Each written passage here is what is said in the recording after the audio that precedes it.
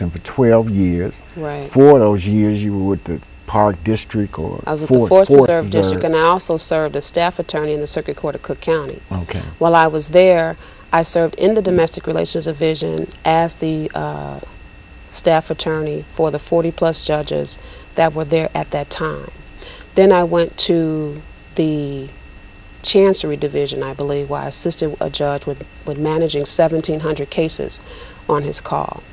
I read all the motions, did all the research, drafted all the recommended decisions and things of that sort. And when I left there, I went to the Law Division, Commercial Calendar, where I assisted with managing a 600 case calendar call.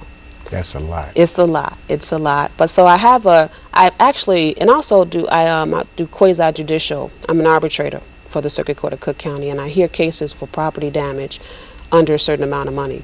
And I serve with a 3-panel arbitration panel, and we hear the evidence, listen to the witnesses, and make decisions based upon the things that we've heard. That's another time saver, right? It is. It's actually mandatory in the Circuit Court of Cook County now when your case is under a certain amount of money. Okay. You have to go to arbitration. It's called mandatory arbitration. Okay. And that's where 3 lawyers, people similar to myself. You have to agree to it, don't you? You have to agree to the decision. Okay. You don't have to agree to go to arbitration because it's mandatory. Okay.